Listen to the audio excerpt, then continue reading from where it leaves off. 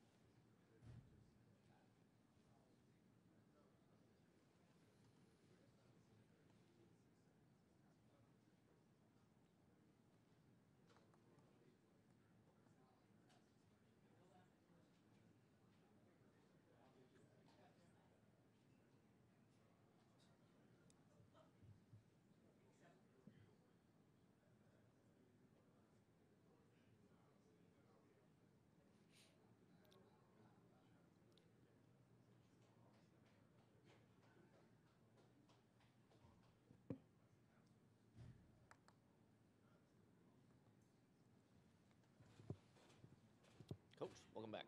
Good. What's up, guys?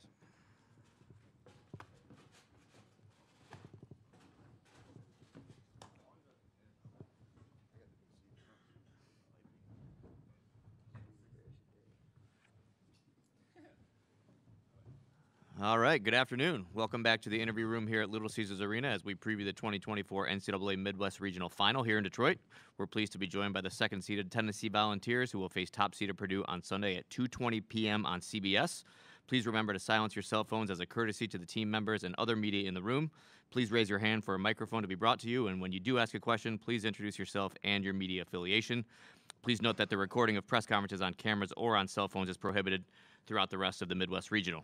From your left to your right, we are joined by head coach Rick Barnes, Jordan Gainey, Dalton Connect, Jemai Mashak, and Josiah Jordan James.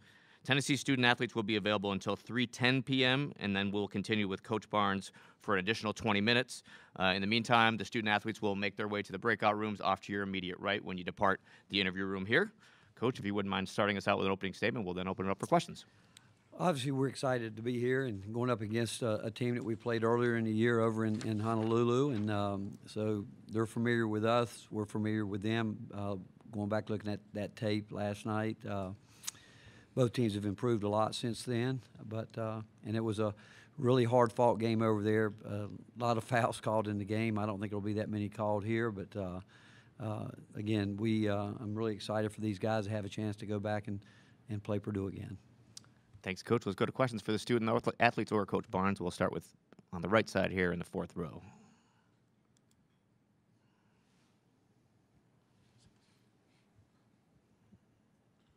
Myron Metcalf, ESPN. For Dalton, what do you do, with the film of the first game? Do you think you can take a lot from that, or is it just a completely different situation?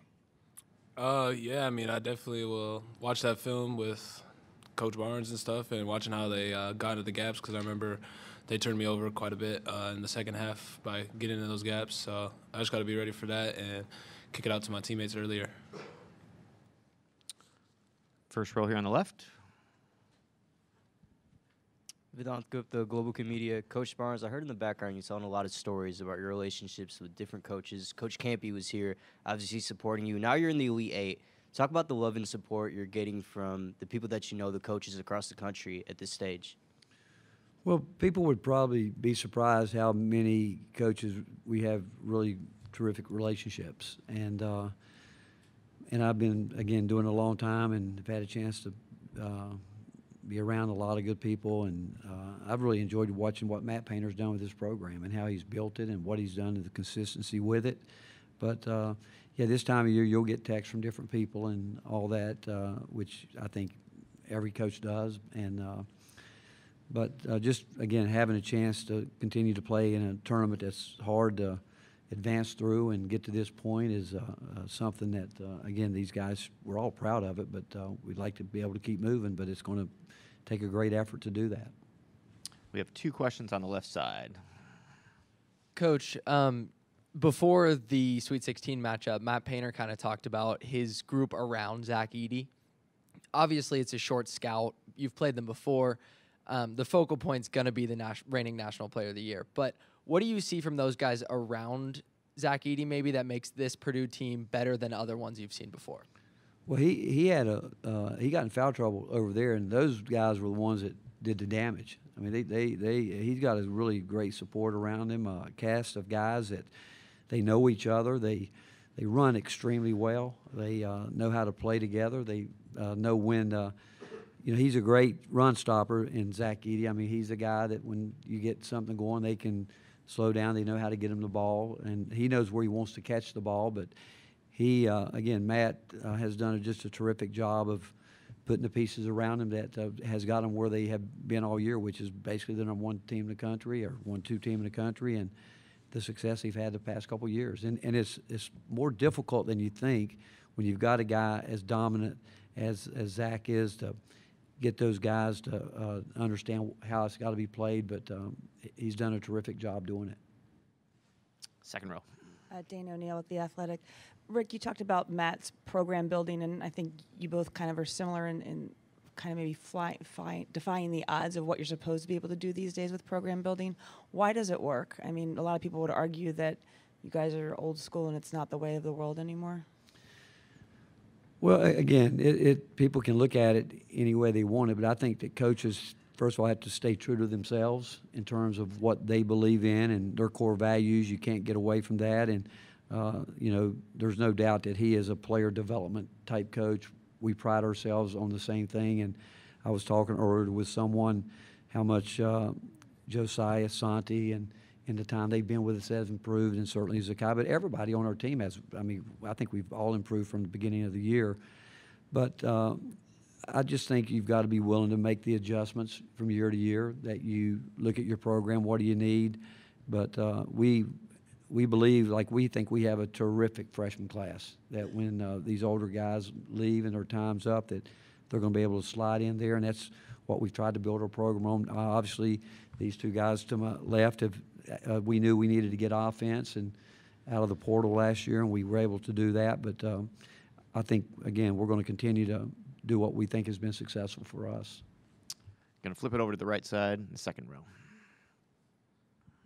Rob Lewis with VolQuest.com. Josiah, just with Zakai, just because of how, where he was in November when you guys played the first time, how much different are you guys as a team? How much better?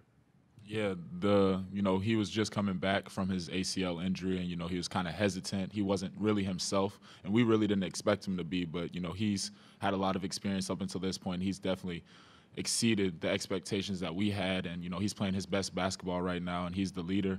He's the engine that gets us going, and so we'll rely on him heavily, and they'll see a different Zakai Ziegler come tomorrow. Back in the fifth row here on the right side. My question is for Josiah. Both these teams, Purdue and Tennessee, both are on the same quest. Tennessee has never been to a Final Four. It's been a long time for Purdue. What's been the demeanor as somebody who's been with Tennessee for your whole career in the locker room as you've progressed on this quest? How have the players handled it? Obviously, being grateful for the position that we're in, for the group of guys that we have, but knowing that, we want something even better. We want to be the last team standing, and so being able to be proud of where we're at and taking steps forward to that, but also knowing that, it doesn't end here, and having more hunger and more fight and wanting to make history and be that last team standing. Stick in the third row here on the right side at the end. Ryan Sylvia, Rivals.com. Jemai, just how do you feel like the post play on this team has improved since that trip to Hawaii? One more time? Say that one more time. Just how do you feel like the post play on this team has improved since Hawaii? I definitely feel like it's improved a lot. I think it's given Tobe and Jonas, our SEC players, given them a lot of experience to guard a lot of really good post players. And I think that was something that we didn't have when we played them the first time. It's definitely important. It's easier said than done, but I think they're really getting a lot better at positioning themselves, pushing the bigs off the block, making sure that they're physical but without fouling, and just making sure that they're staying between them and him in the basket. And it's going to make it easier for the guards easier for the bigs if we pressure the ball as guards and get into the basketball. But I definitely feel like they've improved a lot since the beginning of the year, and I think that's another thing that's going to be a focal point in this game, and people are going to see just how much better they got from then to now. We've got two questions in the fourth row on the left. Coach, Akeem Gillespie, Indy Star. For a player of Zach Edey's size to log the minutes that he does, just what does it say about just the level of conditioning and kind of the preparation that he put in for this season? Well, I think when you look at Zach Edey, I mean, from a coaching standpoint, and I think players too, you always appreciate the fact that someone gets better the way he has. I mean, he's gotten better and better every year. He runs. We'd like to think you could get guys tired, but I think he moves extremely well. I think that's the difference in where he was a couple years ago. He's really being able to move. He's a good screener, but he knows exactly on the court where he wants to get his space and where he wants to set up, and they do a great job of getting it to him when he gets there. But his improvement is what's really impressive. I mean, I think the first time we played him, I think he missed a lot of free throws, if I remember. I think he missed a bunch. I wish he'd do it again, but that game there was a lot of fouls in that game. I think they shot 48 free throws. I think we shot a bunch too, but he's just improved, and that's what you admire about him. You admire players that get better from year to year. Stick in the fourth row here. Larry Leach from the Associated Press. Rick, as a fan of the game, can you at all appreciate this matchup Dalton and Edie, 2 All-Americas players, 2 programs desperately seeking a Final Four. Can any part of you kind of enjoy that? Well, when I look at that, I think that Purdue and Tennessee, those guys are great basketball players, but their supporting cast, that I'm not sure if I'd call it a supporting cast, their teammates are just as valuable. And like last night, I thought that Zakai and Jemai and Josiah, especially, their leadership, their demeanor at the beginning of the game last night was exactly what we needed. And when I look at Purdue, they've got the same thing with their key guys. I don't think anybody's here because of, I mean, certainly Dalton's made a big impact on our basketball team. And, Zach Edey, he's had the spotlight on him forever.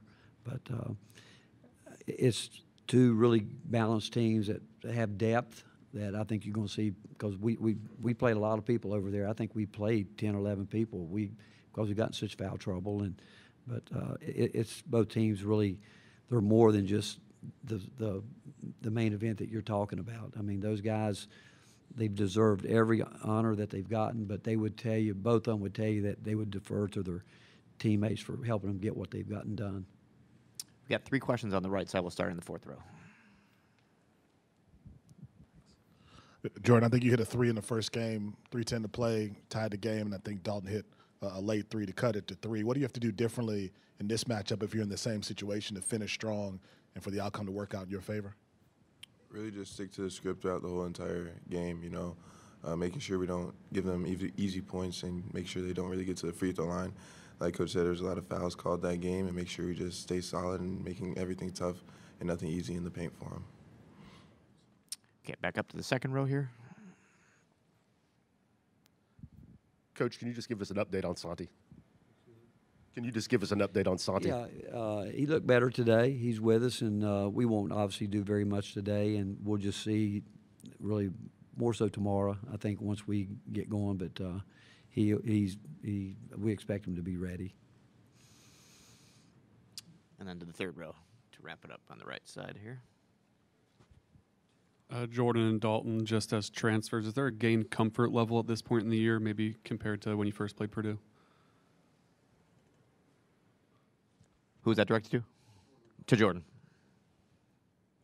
I'd say, with games at this high level, it's as the game goes on, you get more comfortable within the play and just start to get a real good feel of the game. And just being able to have my teammates here just giving me support throughout the whole entire game, make sure that I'm staying confident and doing whatever I need to do on the court is just amazing.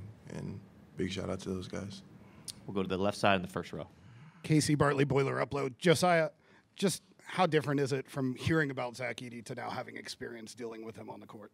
Yeah, I feel like experience is the best teacher, and we have 40 minutes to play against him and his entire team, and we'll go back and watching that film, we weren't at our best. We've grown a lot, but they have as well. But just turning down on the turnovers and staying within our principles on the defensive end will be huge. They have a really, really good team. It's going to be a physical battle, but we're more than up to the challenge. We'll stick on the left side in the 2nd row. Dana O'Neill at The Athletic. Josiah, along those terms, we were talking a lot about fouls, and that's what Zach Edey does. He leads the nations in fouls drawn. What can you guys do collectively to not get in foul trouble? Yeah, like Jemai said, our post players, JP, Jonas, and Tobey have grown so much.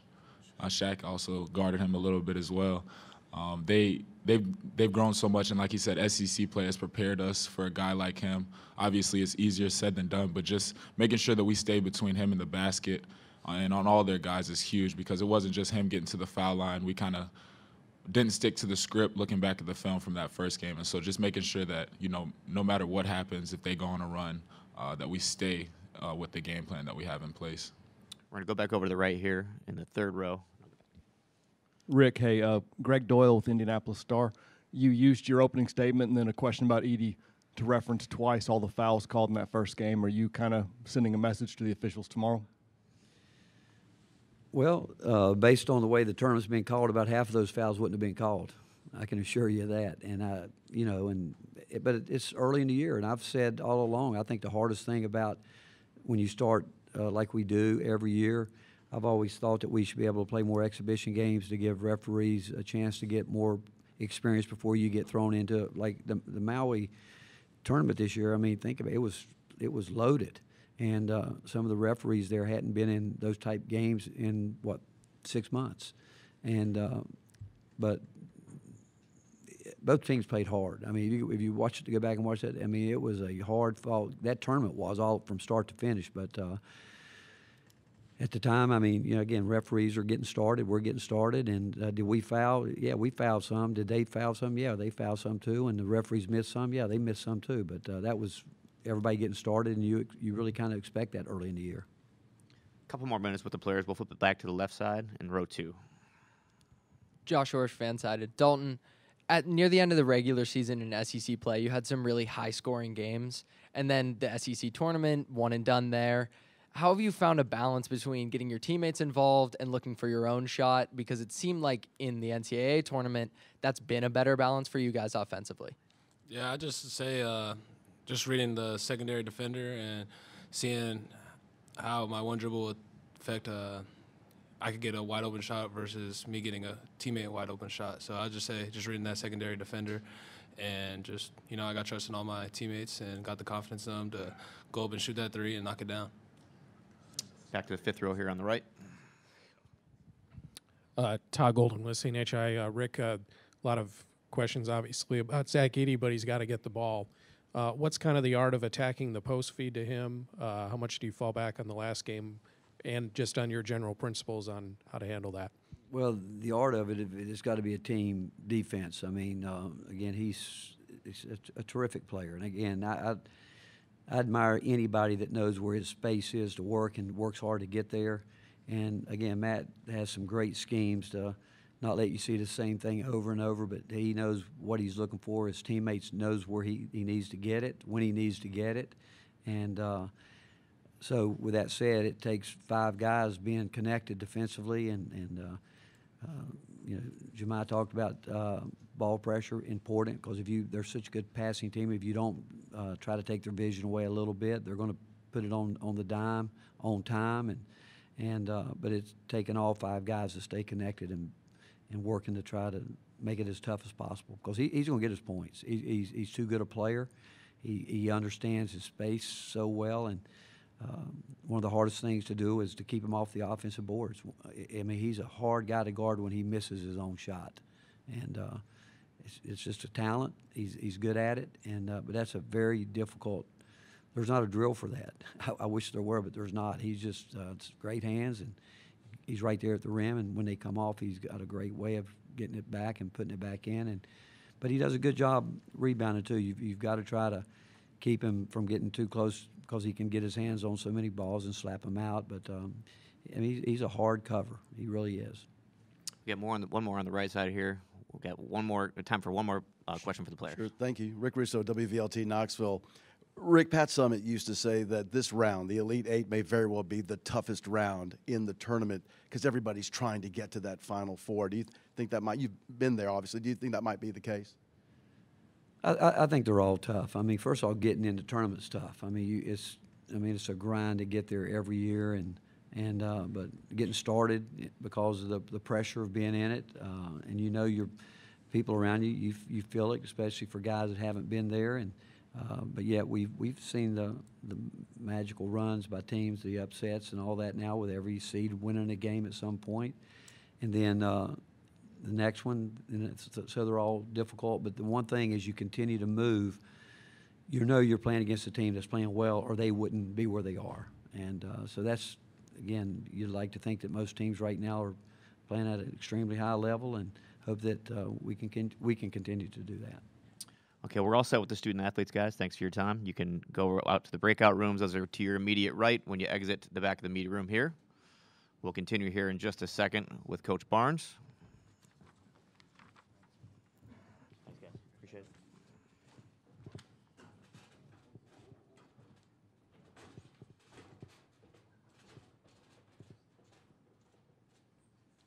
We'll get those nameplates to the media room here as well. Okay, we'll continue with Coach Barnes. We'll start here in the second row, the third row, on the right. Hey, Rick. David Cobb from CBS Sports. How have you seen the Tennessee Athletic Department leadership and the commitment to basketball evolve over your 9 years? It's been great. When Dave Hart hired me, the one thing he did say to me, he said, "I'd like for you to really build a program that we can watch grow." And obviously, I think when you talk about building a program, you're talking about consistency, having a chance to be in the fight every year, and having a chance to be highly competitive. And certainly in the league that we're in, we've been given the resources, but from the time that Dave left, we've had different leadership, not just in the athletic department, but at the top of the university. And I don't think there's a university in the country right now that has the leadership that we have, with Randy Boyd as our president of the UT system. And what Don D. Plowman has done on campus is phenomenal. And then Danny White coming in, I mean, I don't know how he's done it, but he has just totally transformed so much around our athletic program and our facilities. And so they deserve a lot of credit for setting the tone of where they want the University of Tennessee to be. Coach, let's go to the left side here in the second row. Wes Rucker, 24/7 Sports. Rick, when you know Santi for a while, obviously, and what have the past few days in your interactions with him, how tough has it been on him, especially given everything that happened in the fall? Well, he was sick. I mean, you just had to look at him. I mean, you know, we obviously tried to quarantine him as quick as we could to keep him away from the team. But when we were around him and he was seeing everything we were doing by Zoom in his room, knowing if there's any way possible, because, you know, Santi, as you guys know, has a great basketball IQ, and he knows what we're doing as well as I know what we're trying to get done. But he couldn't. He thought he did break the fever, and we thought he was going to be okay. Then the fever came back, but you could tell by just when we were around him, he was looked like he had no energy. But and we hate it for him because he's been such a huge part of the program, and obviously he is. And I just hope today he feels like he's got some energy back. We're going to go to the front row here near the end. Rick, what does it say about the state of college basketball that Zach and Dalton have both risen to the top under such unique and unheralded starts? I think, again, I don't know Zach Edey that well, but just watching him and listening to him and knowing what I know about Matt, and I know Dalton, obviously, now after being with him for a year, humility, have great humility, and the fact that, again, when Dalton came on his visit, he didn't ask about a big NIL. He didn't talk about that. He didn't talk about starting. He just said, I just want to be part of a program where players get better. I want to be around good players that want to win. We'd love to be able to help be part of an NCAA team and make a run in March. And I want to be coached hard. And I would, just watching Zach Edey and how he's improved and knowing what I know about Matt, again, I think the word I would use with both of them is humility. Thanks, Coach. Fifth row on the left, Tony. Yeah, Rick, Tony Paul, Detroit News. I'm just curious, how much are you kind of allowing yourself to enjoy this in the moment, maybe more so than you did 20 years ago, knowing now how difficult it is to get here? Well, yeah, I mean, you're right. I mean, years ago, I know I didn't enjoy it as much because wanting to keep going further and further, and with that, maybe in some ways put more pressure on guys than maybe they should have. But I do know this: it's a player's game, and I know that when we're at this point, we have done a lot. Like today, there's not a lot to be done right now, other than hope we can get great rest. And but I've never been able to really enjoy it a lot until it's over with, because I mean, I got back last night. I went to bed at 3, woke up at 5, and just thinking, my mind not so. And I think that's probably true of most coaches. You know, when you're this time of year, and then my first thought was when I saw those guys, I asked them how much sleep they got, because it was, like I said last night, I thought we were playing Friday, Sunday, but we're playing Saturday, Sunday, really, but. It's when you're in the midst of it, it's hard because you just got to let it go real quick and get to the next, and you're obviously concerned about every one of your players, and but you do have that feeling quickly after a win. You know, I don't even know if I'd say it's relief or whatever, but the fact that you're excited for those guys, and yet you're excited for everyone involved in. But then your mind quickly shifts to what's next. Just one row up, Coach, in the fourth row. Hey, Coach, Eddie Pels with AP. You're talking about building a program. Just curious for some thoughts on kind of the impact and the imprint, obviously, of Coach Summit and the women's program at your school for all these years. Yeah, I was fortunate to know Pat. She and I we were on the Converse committee together. We used to do a lot of clinics, and one thing I really admired about her when we'd be at these clinics, she would sit in on them and listen, and she always asked questions, and we talked about it, and then we also used the Baden basketball, so we were around each other, and then she loved talking basketball. I mean, she loved it, and she was a basketball coach, and but yet what she built and has built that has sustained at the University of Tennessee, and that's the fact that it was a program that was built on work. Again, hearing the stories there, and I've watched how hard Kelly Harper has worked think about it. I think they're the only team that's gone to every single NCAA tournament, which is, unthinkable, really, and to do what they've done with the kind of pressure that's been there, and now their game has grown so much too. But her legacy will be more than just those crystal balls. That's a beautiful thing when you walk into women's. Her legacy goes far beyond that, and really, in some ways, a once-in-a-lifetime coach person that truly made her mark. Thanks, Coach. We're going to move it back to the right side in the fourth row, right near the end. Yep. Hey, Coach. Gabe Brown from the Purdue Exponent. Can you talk about game planning for a team that's kind of dual-faceted? They got the dominant inside guy of Edey, but they also shoot the three ball at a high clip. How do you kind of game plan for a team that can go inside but also shoot the ball just as well? Well, again, it goes back to what we were talking about with five guys got to be connected because they're, again, Zach Edey, again, we could talk about them all day, but there's so many other guys on that team we could talk about too that understand their role, they do their job, and you really have to be in relentless pursuit of sustaining your effort within a possession. You turn your back, you turn your head, you stop for a split second, 0.5 seconds. They're moving around, searching out the three-point line, back cutting. They know how to play basketball. Again, so well coached, and it takes five guys willing to make a sustained effort for possession after possession after possession, going from play to play to play. Okay, third row on the right. We're going to have two questions. Hey, Rick. Greg Doyle again from the Indy Star. Do you get a sense when you watch teams, especially one you're about to play, there's, I guess, two kinds of schools. Maybe there's those are on the joyride, and there's here on a business trip. Can you see which one of those two Purdue has looked like? No, I think they've been business-like. I do. I mean, from the time, over even in Maui. Again, that tournament, think about it. In 3 days, we played Syracuse, Purdue, and Kansas. And, it's just a great tournament over there.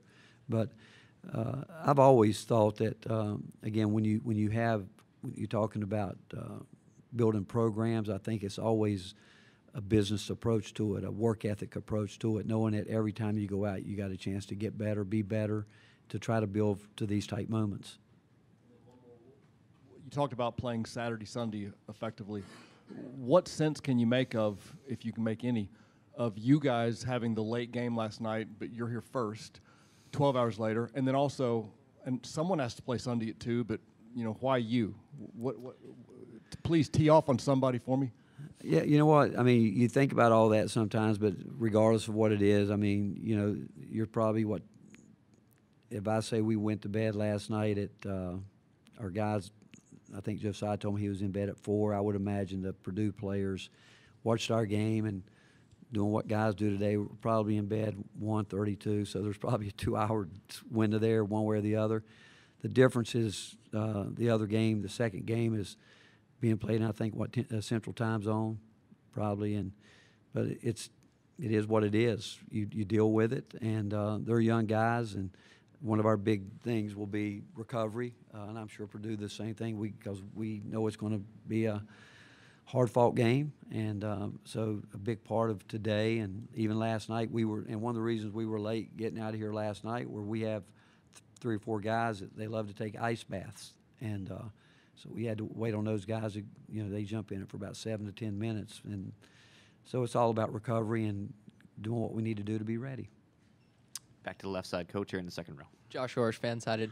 You mentioned adding Jordan and Dalton for their offense, and I talked to Dalton about the end of the season. He was getting more shots up and becoming almost heliocentric on offense.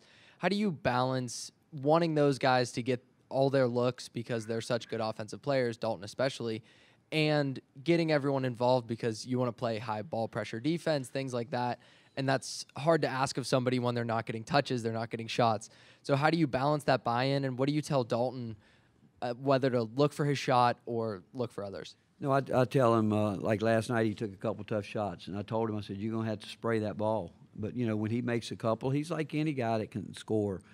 He's going to the old heat check and see if it's going. But, we believe in balance. In the flow of the game, we're expecting those guys to play off the concepts that we talk about, work on from day one. And then on dead balls, we can make calls and get shots and do those type things, knowing full well that Purdue, Creighton did a great job of having us scouted, and there's not going to be a lot of easy shots, and you're going to have to take some tough shots and contested shots and hope you can make them. And we got a couple guys that can do that, but Dalton and I have had that discussion. When he needs to facilitate, and he's really adjusted well to it. He does. He's not a selfish player at all, but sometimes too, that you got to get a guy like that going. So last night early, we started a game running a set for him to try to get going, and tomorrow night we might go a different way. And what's gotten us to this point, we've got to just try to hope that it is enough, and we've got to execute it at a high level. Back to the third row here on the right side. Ryan Sylvia, Rivals.com. Both Jemiah and Josiah talked about how SEC play helped in the development of Jonas and Tobey. Do you agree, and what is it about conference play that kind of helps develop a big? Well, our conference this year, I think when you look at our league, and everyone, I say it, everyone says that their league is the best and this, that, or whatever, but our league, going into the last week of the season, there was a possibility of having a 5-way tie for first place.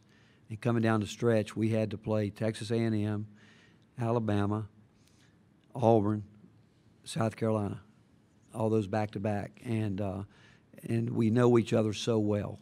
And it's so hard to get clean looks. It's just hard because you in the conference, that's what makes it so difficult. Coaches know each other, but we just know each other, and it's hard. And so that, along with, again, our non-league schedule, we felt like we had put together a great schedule at the beginning of the year. And at one time, I really kind of thought it hurt us because we weren't able to develop our young players because we were in so many 1-2 possession games that we weren't able to get those guys out there as much as we'd have liked to. But our league is, when I first got there, was a very athletic league, strong, physical league. It has changed now where it's not only that, it's we've gotten so much more skill in our league. And great coaches. Again, I think there's always been terrific coaches in the SEC and college basketball in general, but it's just, and I really think more of a commitment from universities that maybe hadn't done it in the past, where every time you go out on the court, you're going to be challenged, and there's some great deal of physicality in our league. Second row on the left here, Coach. Wes Rucker with 24/7 Sports. Rick, was there any indication that y'all had just from anything in practice or meetings or anything that Josiah would start shooting the ball like this again and get more aggressive and accurate going into this tournament? No, I think the one thing as coaches, we all wish we could coach making shots going in anyway. That's when you start doing that. But when you work, Josiah is one of those guys that, like Dalton, like Zakai, just hours on hours in the gym by himself. And when he, I thought his mindset was just terrific yesterday, and he. I mean, you've seen this, Wes. He's capable of doing it, and right now is when you'd like to see them all go in. But as long as he's taking good shots, and I will say this: when it leaves his hand, when he's set up the way we want him to get set up, we think it is going in. But I just hope he can continue to with his mindset that he's got right now, because he was just terrific on defense last night. Last question for Coach in the back left here. Tanner Johnson with the Daily Beacon. There's so much been made, rightfully so, about Zach Edey and what the interior guys have to do to limit him the best they can. But what about the perimeter players, what you have to do to contain Purdue's guards? They've got some dangerous guys that can drive and shoot as well. Again, team defense, you got to have it. And again, I'm not sure those guys maybe get all the attention they should, because I've watched a lot of attention go to Dalton, where we've got guys on our team that make so many winning plays, things that don't show up in a stat like Jemai Meshack. The stuff he does that doesn't show up on a scouting report is really amazing. Even Zakai, some things that he does, Josiah, Santi, those guys. And I look at Purdue players the same way. They've got guys out there that maybe aren't talked about as much as people might know, but when you watch them getting ready to play against them, you have the utmost respect for them, because of how hard they play and how hard they work at doing their job. Coach, thanks for your time. We'll see you tomorrow. Thank you, guys.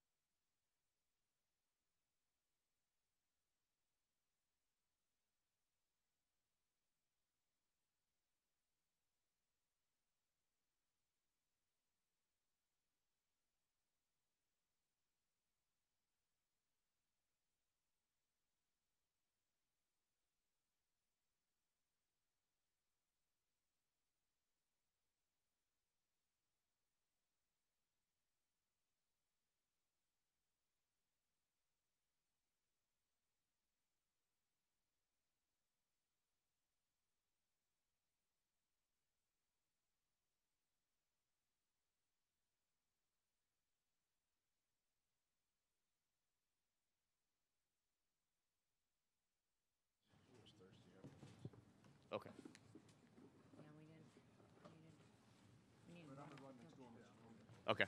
Yeah, I haven't heard back yet. Oh, hold on. Yes, that was correct. Locker rooms are open. 3:40. Yep. Yep. Yeah. Oh. No, unfortunately not. You had one queued up, huh? It's not my decision.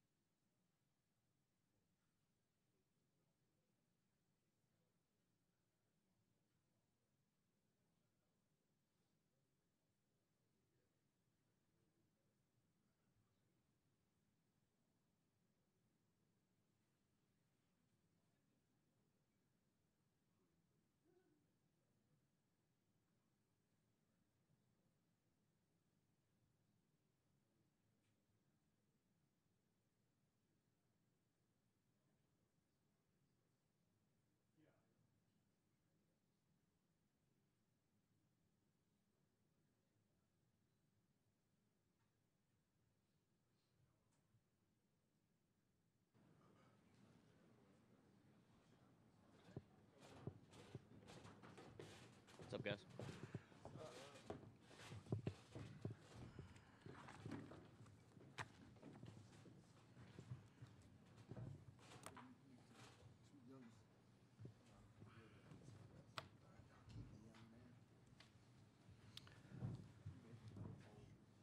All right, welcome back to the interview room here at Little Caesars Arena as we preview the 2024 Midwest Regional Final here in Detroit. We're pleased to be joined by the top-seeded Purdue Boilermakers, who will face second-seeded Tennessee on Sunday at 2:20 p.m. on CBS.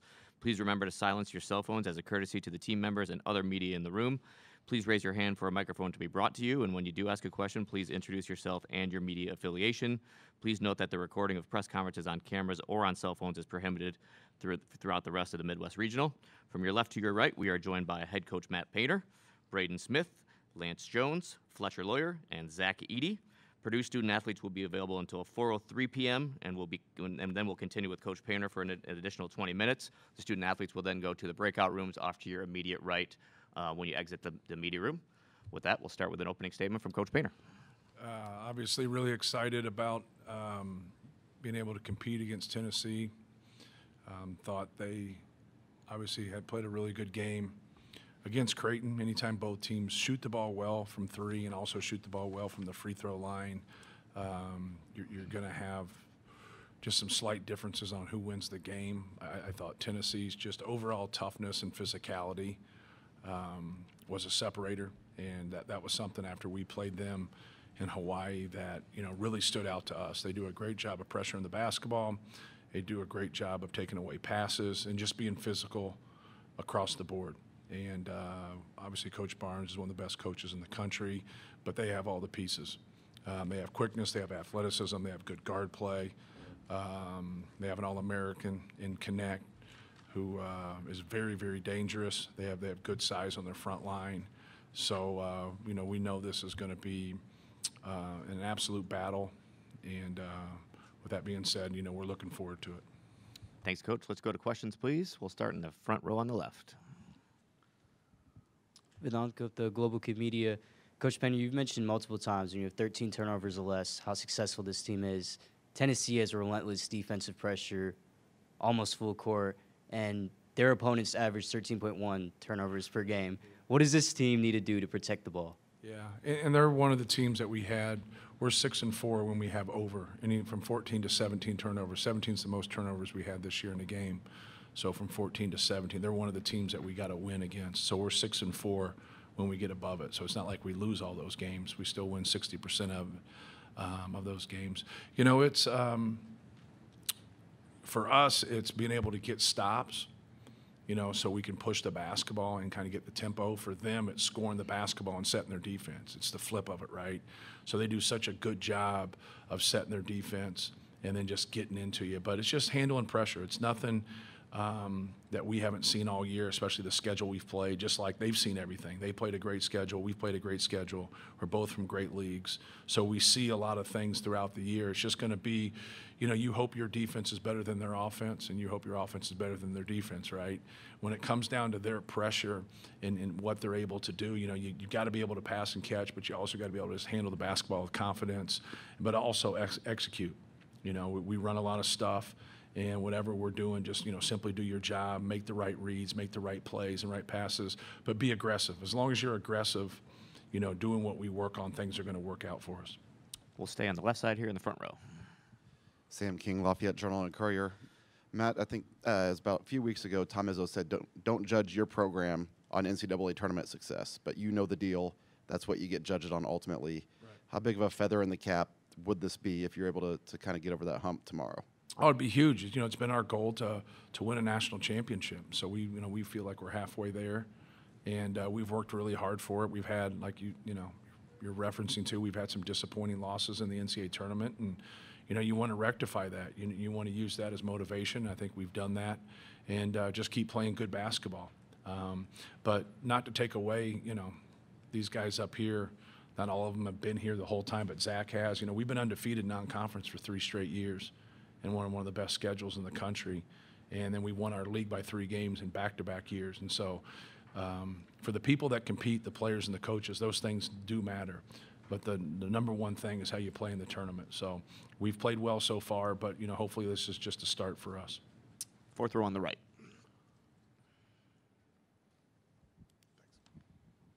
Myron Metcalf, ESPN. Zach, a lot of people talk about the fouls that you draw, but what's it like to sense when guys are just getting tired of you having to guard you and fatigue and everything that sets in, and how do you exploit that in those moments? Yeah, obviously teams, they want, like, they can't just let me get to my spots and let me get my shots. So it's in every team's game plan just to play physical with me, and when you play physical, it leads to fouls. Obviously, like it's just kind of part of the game. It's part of their game plan. There's nothing I can really do to change it. Additional questions. Let's go to the third row here on the left. I'm Matt, Bob Kravitz with Indy Monthly. You said the other day that you wanted to build your program without losing your soul. And I wonder if you could expand on that. What does that mean? And does it mean the same thing now in the age of NIL and the portal? No, it really doesn't. It's actually a line I stole from reading one of Tony Dungy's books, and I had a lot of respect for him. I've heard him speak at a clinic in Gainesville, and just how he carried himself. You know, I have a lot of respect. I don't know him personally for how he was. It just seemed like, you know, he coached the game of football, but also had his own values, and he wasn't someone who yells and screams all the time, and I'm someone that doesn't yell and scream all the time also. And so I still think you can have discipline that way. But, like, you know, you shouldn't be rewarded for doing what you're supposed to do. Like, you know, you stand up here and say, hey, we do things the right way. You hear these coaches say that, you know, like, you're supposed to do things the right way, right? Like, you shouldn't get an award for that, you know, but there should be consequences for the people in our business that don't. And that gets pretty frustrating when we don't have a governing body that can handle situations like that. That's what's frustrating, because you're supposed to be setting an example for these guys right here, not to have a great basketball career, but to have a better life because of the opportunity of a scholarship. And so I think, you know, you got to stand for something and be able to do things the right way. And if you get your ass kicked and you lose, like, so be it. But we glorify too many people who just win at all costs. And I think it's important for these guys to understand that, like, you know, the guy I played for called it being a company man.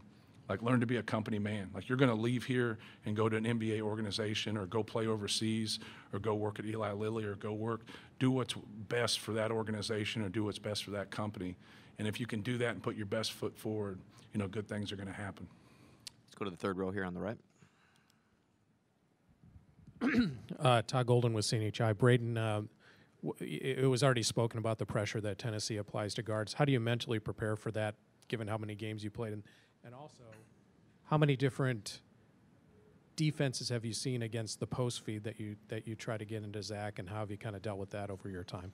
Yeah, so Tennessee's a really good defensive team. They got really good defensive guards. So, I mean, just handling the ball and just getting the ball in the right spots, I think, is going to be our biggest kind of just goal. And then once we do that, I feel like if they're out pressuring us, we throw it into Z. It's going to be hard for them to cover that as well. And then what was the part of your second question? Sorry. Oh, yeah. I got you. Yeah, I mean, I think we've been through every situation. I mean, for the 2 years we've been here and we've played, I mean, I think we've seen everything. We've been through everything, and we kind of just understand, like, if they do this, we'll go do that. Or they do that, we go do this. Like, I think we just understand to kind of just move along with the game. We're going to go for the next three questions. We're going to be on the left side. We'll go to the third row in the middle. Gabe Fryman, Purdue Exponent. Zach, there's a clip going around online of last night of Miles kind of putting the sticker on the bracket after you guys won, kind of nonchalantly, nobody's celebrating. As a senior, does that kind of like signify your guys' mindset, like, okay, we won, but that bigger goal's ahead, like no celebrations, job's not finished? Yeah, for sure. Like this has been the tournament that we've been hyper-focused on all year, obviously. We're not satisfied with just making the Elite Eight. We want to keep pushing. Like we know what we have on this roster. We know what we have in this team. And we know we can accomplish really big things, so we just want to keep pushing and not get too caught up in one win. Row 4 on the left with Larry. Larry Lage from AP. Lance, how much did you match up with Dalton Connect in the last game, and what does he bring to the table that you have to counter? I matched up with him, a decent amount. He's an All-American, like Coach said earlier. He plays with, good pace. He gets to his spot. So I'm just going to try to limit his touches, try to make it hard for him, and just make it uncomfortable for him. Up to the second row. Israel Schumann from the Purdue Exponent. For any of the players, the way Matt was talking about preparing you guys for life, being a company man, off the court stuff. You guys have probably played and won for coaches that were a lot different, maybe not all nice guys, quote unquote. So just how different is that, and how much do you appreciate that? Fletcher, want to take that one? It means the world to us. We put a lot of time into it, that our coaching staff does as well. And when you got that level of trust with the guy that's in charge, it means a lot. It puts a lot of trust in us players to go trust one another when the guy at the top of everything puts it all into us as well. We're going to go to the right side here on the first row. Ryan Bonaparte, Hammer and Rails. For Lance, you and Dalton Connect have been two of the biggest additions by way of the transfer portal this season. Can you just kind of touch on how important that has been for your career path and across the country? Yeah. It was a chance that I took. The grass isn't always green on the other side. But, the way that these guys and, the coaches have accepted me with open arms has just made this experience so much easier for me. I didn't know what I was going to expect coming into it, just because I'm a new kid on the block. But it feels like I've been here for all my 5 years, and I wouldn't trade it for anything. I enjoy being with these guys every day. Like I told them, walking in here, they keep me young. We'll go to the second row here with Joe. Joe Rexroyd with The Athletic for Braden. As you watch Zakai Ziegler play now, how different does he look compared to what you saw from him in Hawaii? Yeah, so I think he was just coming back from injury in Hawaii, so he was just getting a little bit of minutes restriction and stuff. So I think he's a lot more confident player now. He's playing like he did before the injury, and I just think he's a really good player. He's using that All-American level player, so I think it's just going to be tough trying to stop him and just trying to keep him in front of us. Back to the left side in the first row here. Vedant Gupta, Global Kid Media. Kind of going back to that company, man, for the players, you've got a maximum of a little over a week of the season left. If you think about the things that Coach Painter teaches you on and off the court, do any of you have a story that you'd like to share that's maybe a funny one? Who wants to start?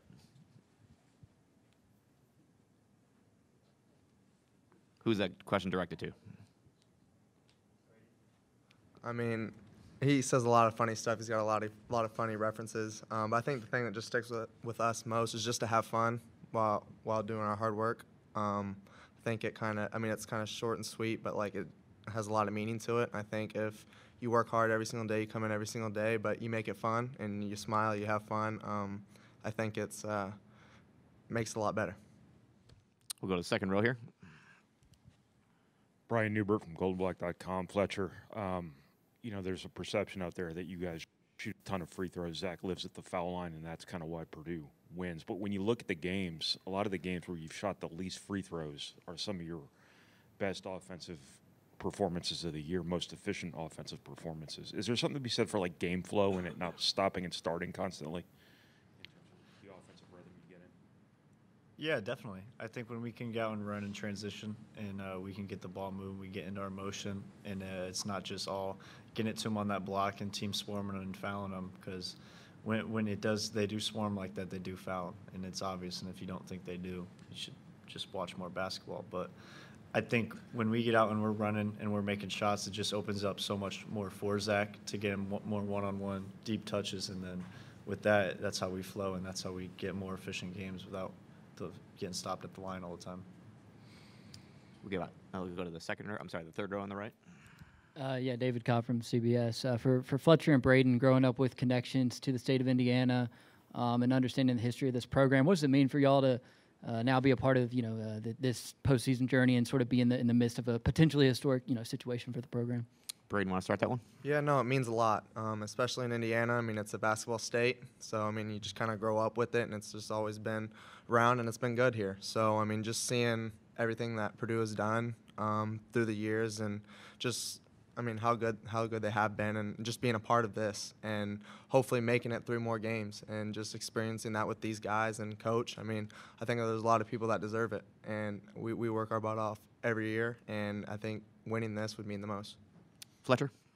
Yeah, right now it's everything to us. It's what our minds are on 24/7, and to see kind of these last few years, kind of how it's played out and how much work these guys and in recent years have put in, it stinks. And you just want to get the program, the university, everybody over that hump. And it's what we want to do and what we're going to work hard as hell to do on Sunday. We're going to have 2 questions in the second row on the left. We'll start on the end. Yeah, Matt, just the way you guys have ran, you guys are kind of known as Big Man U now through the years. Where did that belief in running your program and your system that way come from, and how long have you held it?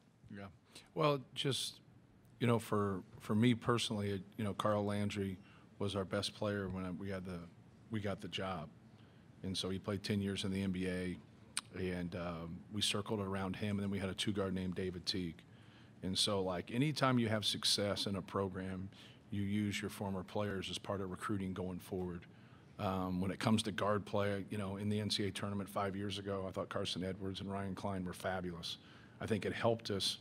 We showed clips of Dakota Mathias and Ryan Klein to Fletch and said, like, here's how we kind of look at you. Here's, where you can, and we ran a lot of stuff for him, right? But we've just seen, Etuan Moore was a great player for us. Jaden Ivey, obviously, here with the Pistons, was a lottery pick. So we've had some really good guards, but like the bigs, it seems like every year we've had a guy. Obviously, Zach being the best.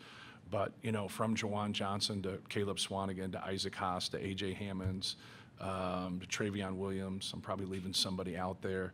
We've had some, a lot of all-conference bigs. And so when we sit down to talk to somebody who's next, you got a lot of people there. I think the one thing that you can show now analytically is there's a lot of great programs out there that do not utilize their big guys. And my whole thing is I'm going to circle it around our best players. And, whether you're big, small, in between, it doesn't matter. You got to do what's best for your program. So I let things organically happen. I watch a lot. I break down things and let our coaches work. I just watch people. And I'm a big believer in guys that believe in themselves. And if you don't believe in you and you don't put the work into it, it comes out. Because everybody has doubt as a player. I don't care who you are. Everybody battles doubt.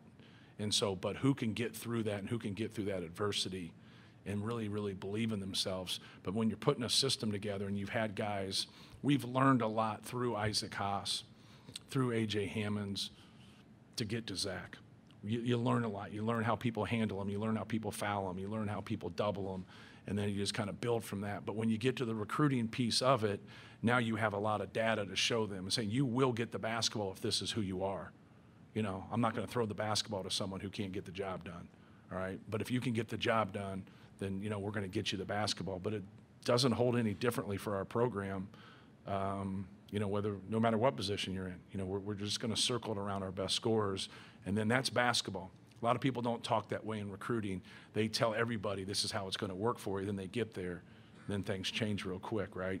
They're going to still go with the best. They're going to do what I say, but they're not always going to say it. And that's where kids got to do a better job of looking through it and getting with trustworthy people because, now you want to be able to walk in there, and at Purdue, you're just on earning ground. If you earn it, you get it. But if you don't earn it, then nothing was promised to you. So now we still have a good relationship.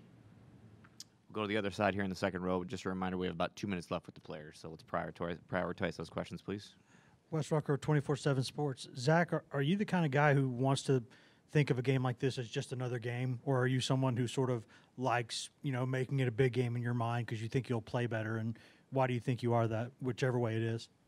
Well, I mean, it's not another game, so you can't treat it like that, obviously, but it's still just basketball. The rules are the same as every game we've played. Refs are the same. We've played this team before. Like it's still just basketball, but it's obviously a big game. We'll go to the right side here. Again, 1 or 2 more for the players. Matt, do you get a chance this time of year to self-scout very much to pick up on tendencies that you might be giving away to other teams? Does the tournament lend itself to that? Does it muck things up potentially? How do you kind of approach that? The reason I bring that up is on one of the post-game shows last night, I think Jay Wright said that a lot of the post feeds to Zach come in from one side of the floor. And I'm wondering if you give yourself the opportunity to look at yourself that way to try to figure things out. Yeah, well, the hardest thing to do and handle a post guy is be able to pass from the top because they don't know whether to come from the left or the right.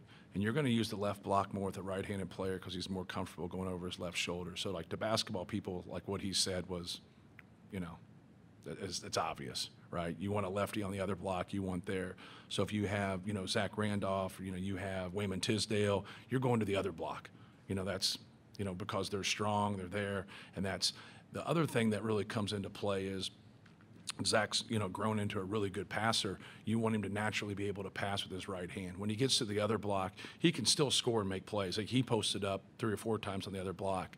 But when they come on the double, that's where he opens up. So instead of passing across his body, he opens up, and then he looks at you. Because anytime you open up and you see it, now you don't want to see 2/3 of the court. You don't want to see half of the court. You want to open up and see the whole court, because you can always turn back around and put your back to the defender and get your post move. But if not, then you need to pass out, and we do a lot of reposting. So that's all he was referencing, something like that. He wasn't, giving any clues to everybody. Rick Barnes totally understands they know what we're doing.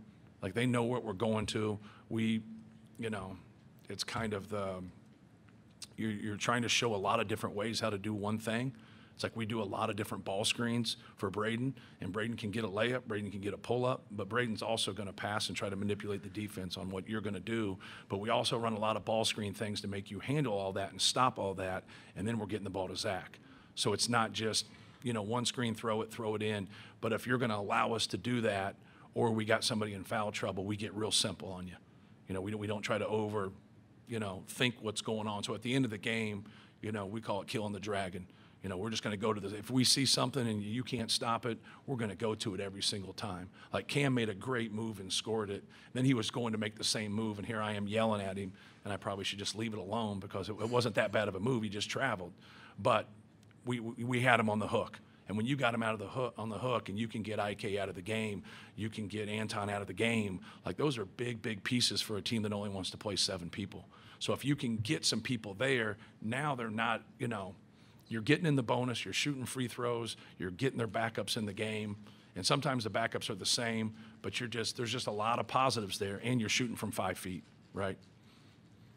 That's all the time we have for the student athletes, guys. You can head over to the breakout rooms. Again, those are off to your immediate right when you exit the interview room. We'll continue here shortly with Coach Painter for the next 15 minutes or so. Don't forget your phone. We'll get those name cards to your way as well. Okay, let's continue with Coach Painter in the back left. I'm sorry, back right. Ben McKee, 24/7 Sports. Matt, I'm curious what you've seen from Zakai Ziegler as you prepare for this game. Obviously, not on a minutes restriction this time around. Your perception of the biggest difference from him early in the season to now?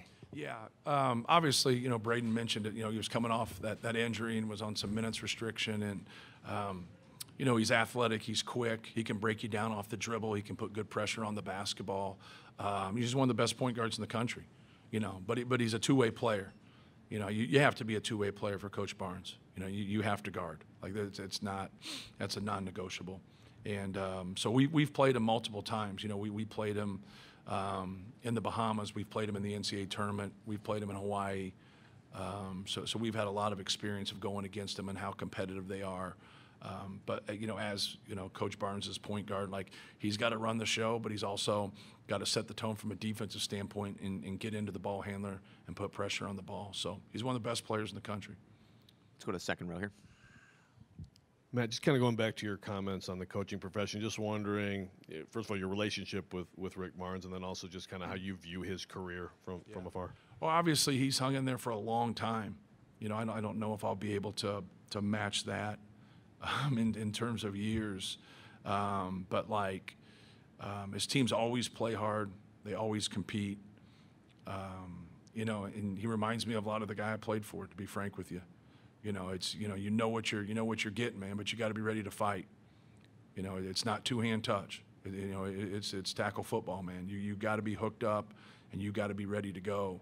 And if you do that, then you got a chance to win. Doesn't mean you will win, but if you don't, then you have no chance to win. But no, I got a lot of respect for him. He's a good guy. He's a good coach. I don't know him that well. We've had a couple conversations, obviously, when we played in Hawaii. But no, I got a lot of respect for him. Reminds me a lot of Coach Katie. Third row on the right. Hey, Coach, Eddie Pels with AP. You talked a lot or a little today about not making promises that you aren't sure you're going to be able to keep. So, against that backdrop, I'm just kind of curious, Like, what do you think of NIL Yeah. and the world we're in now, where a lot of kind of promises get Right. made? Well, I think there's nothing wrong with making money off your name, image, and likeness. It's just not name, image, and likeness. You know, it's in the spring, it's an auction.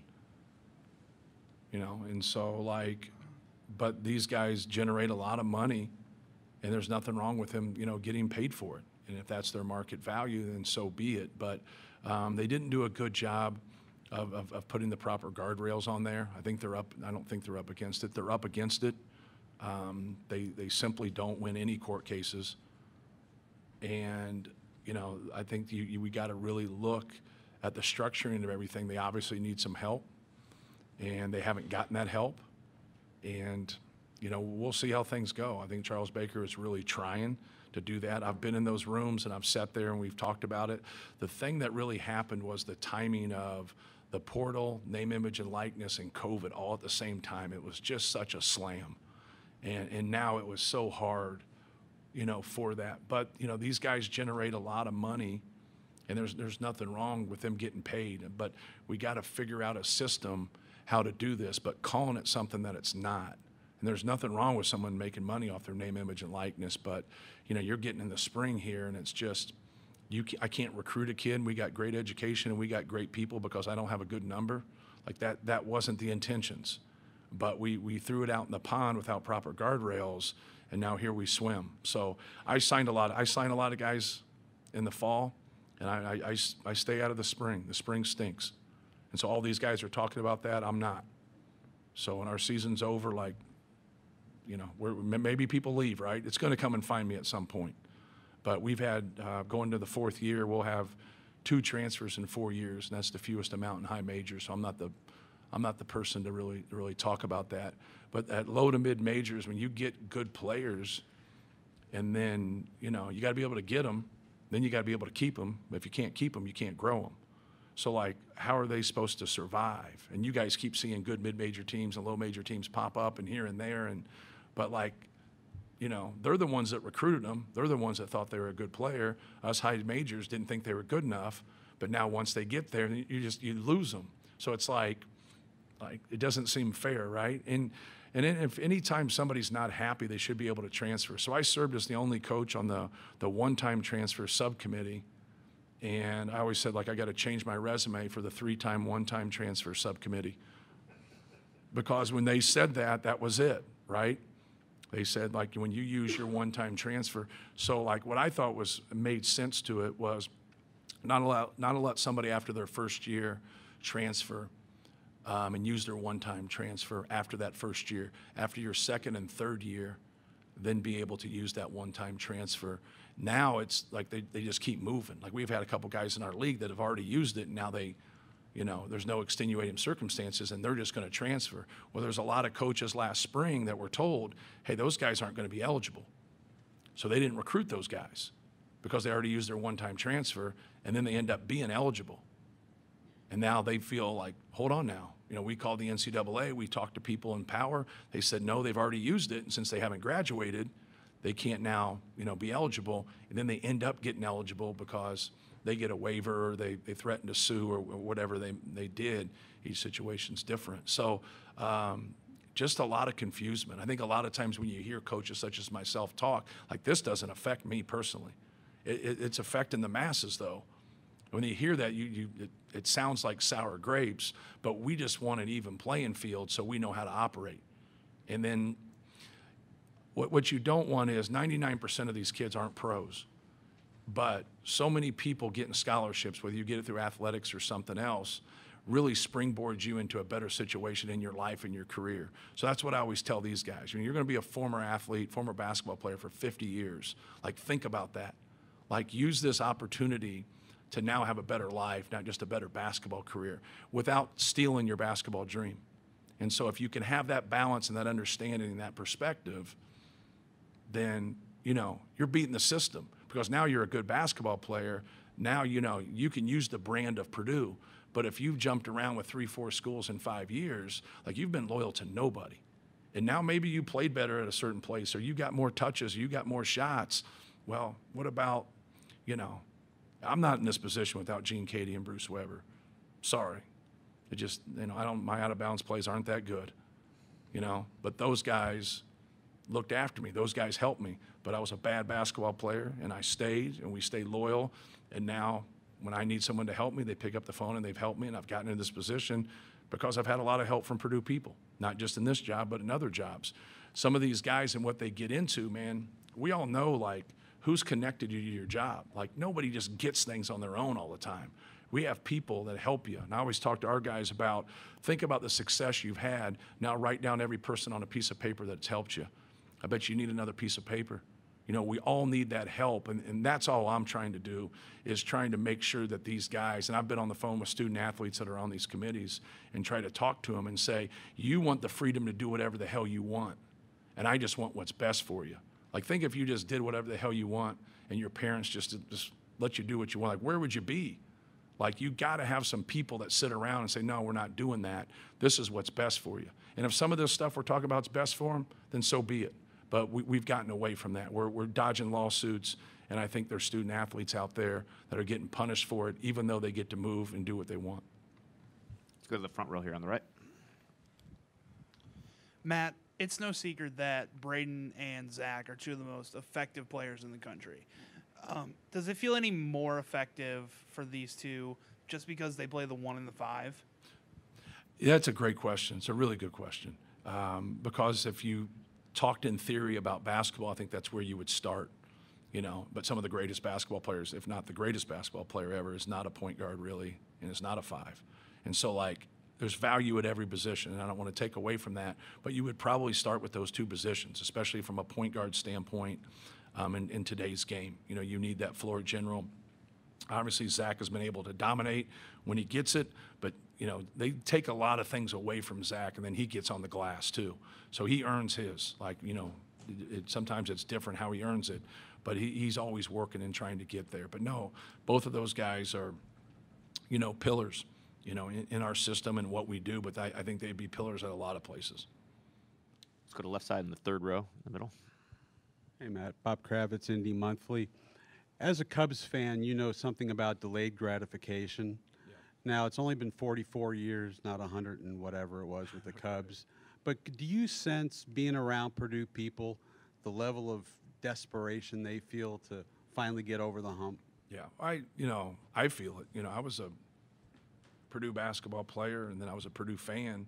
Then I was a Purdue assistant coach. Now I'm the Purdue head coach. So everybody feels it. No different than rooting for the Cubs. Like, you just want it, right? That's your passion. I'm a little bit different towards the Cubs than probably people are towards me, because I understand that there's tough decisions to be made. And it's hard, and it's competition, and there's a lot of people out there. But yeah, I think, we feel it just like them because we pull for Purdue. We pull for other sports at Purdue. We want to see Purdue do well. But yeah, it's been a long time since you've been to a Final Four, and we'd like to be able to accomplish that. But we know Tennessee's in the way, and they have a great team, and we're going to have to play well. We'll stay in the third row.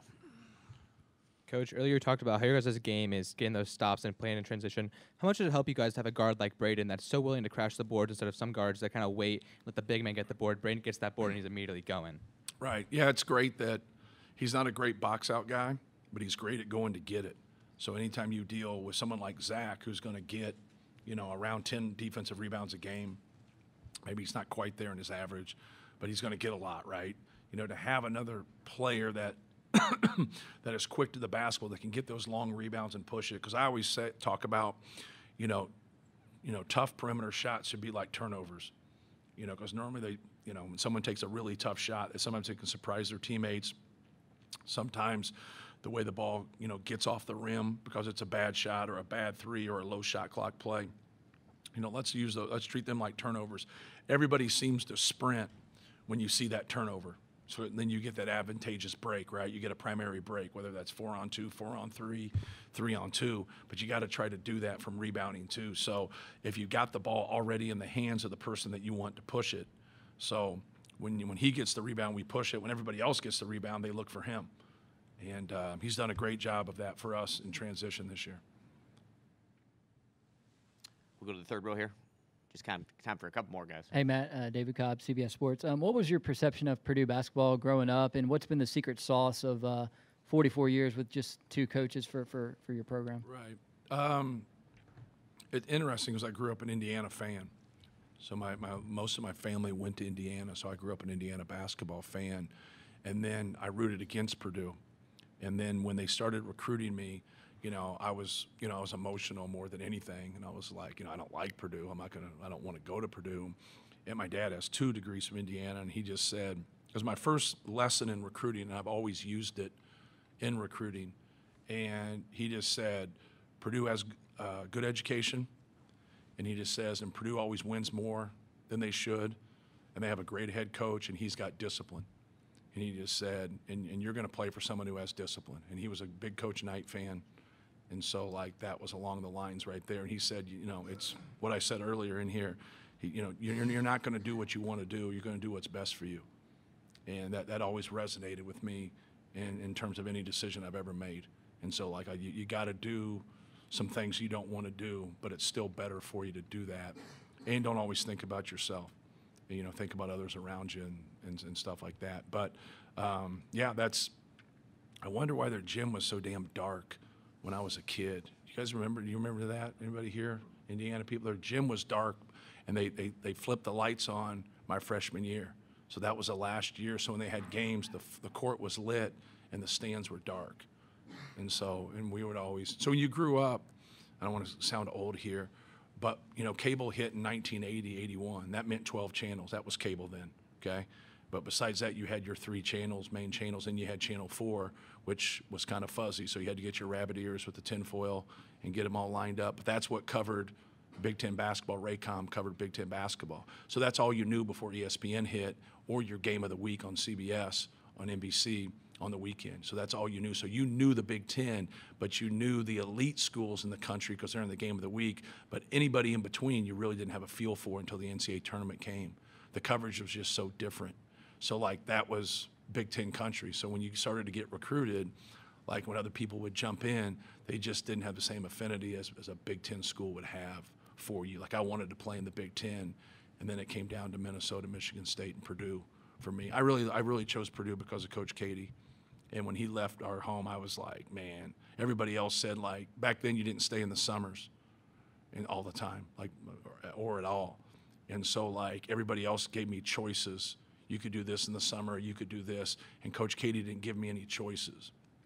He says, you will go to summer school, or if you don't, you'll get a job. You need to learn to get up and wake up early in the morning and get to work. I was like, the hell with that. Like, you're 17, 18 years old. You're like, I want to shoot jumpers and eat pizza and, have a hell of a time. And so I walked out of there and I told my dad, like, man, I don't know about that. And he said, that's the only person who told you the truth. He goes, you need him way more than he needs you. And that was a good choice, even though I stunk as a player. We got time for one more in the front row, and I've been waiting here for a while. Sam King, Journal and Courier. Matt, you've talked about how unbearable you are after losses, how hard it is as a coach to take those. I wondered, the 2019 Elite Eight, how you don't let it consume you, but I imagine that one was harder to get over than most, right? Yeah, it'd been much harder if you made a mistake.